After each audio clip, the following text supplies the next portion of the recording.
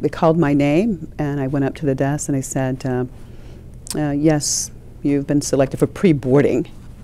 And so I thought something was up, but wasn't sure exactly what was going on. And my son and I went down the corridor, heading towards the plane, and first entering straight, and then when we turned the corner, people identified themselves as FBI and said that I was under arrest.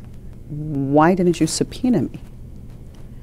If you wanted to talk to me, you wanted to question me, you had questioned me before, because I'm questioned when I come into the States, when I leave the States, extensively.